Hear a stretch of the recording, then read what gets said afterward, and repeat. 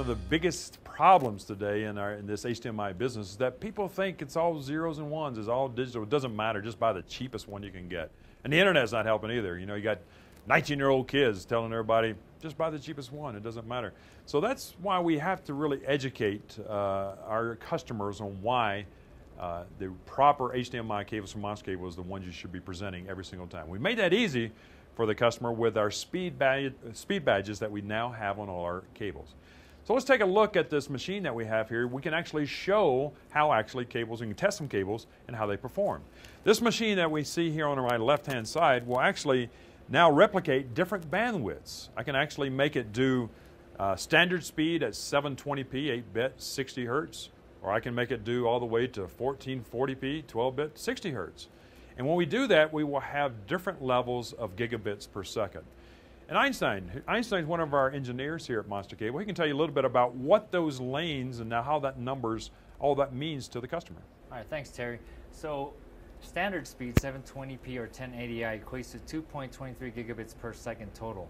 But in HDMI, we have three video lanes. So if you divide 2.23 gigabits per second on standard speed HDMI cables, you get 742 megabits per second, which is shown on this Enritsu generator here. The Enritsu generator simulates the exact same bit waveforms that come from your Blu-ray or PS3, go through the HDMI cable, and also through this analyzer. This analyzer analyzes the integrity of the signal coming from the HDMI cable. Thanks, Einstein. And so what you're going to eventually see on that last piece of it is an eye pattern. And so on that eye pattern, what you're going to be looking for is where the zeros are at the bottom, the ones are at the top, and this is the transition point between zeros and one. And if I can keep that nice and clean and not touch that eye that's in the center, I get the best possible picture. That's what I'm trying to achieve. It's almost like playing darts backwards. You don't want to actually hit the bullseye. You want to stay outside the bullseye. So what we're going to do is go ahead and test the cable here. I actually have a 3-meter, what we call an internet cable. You can just find this cable on the internet or just anywhere. It's just a brand X cable. And Einstein's going to go ahead and hook this up to the machine, and we're now going to run this at standard speed to see how this actual cable performs. Now what you're going to see on this as Einstein hooks this up, this machine is actually going to be measuring for impedance and inter-pair skew and crosstalk, all kinds of different electrical parameters, and then comes up with that final eye pattern that we talked about earlier. So let's take a look at this cable. Actually, you can see on the machine or right here on the actual display itself that the bit waveform looks nice and clean. It even has an eye. So this guy on the internet's doing a good job, I guess. Well, that's where our problem is. People are confused thinking that, hey, if I can pass 720p, 8-bit, 60 hertz with that cable for 15 bucks, why not? But the problem is they're gonna eventually go to a Blu-ray.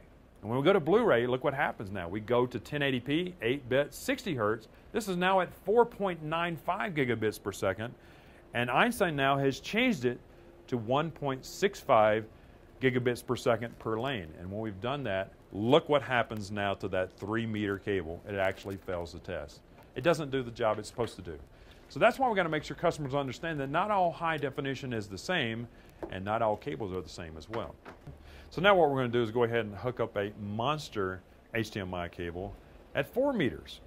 Previously, the other product was only 3 meters, and that's one of the other problems with bandwidth as well, is lengths of cables. So in this case, it's kind of an unfair advantage, because now we've added 1 more meter to this particular cable to try to do the same thing the other one did. So let's see how Monster actually does. So Einstein now has this at high speed. We're not worrying about standard speed. We know we can do that. Let's see how we do.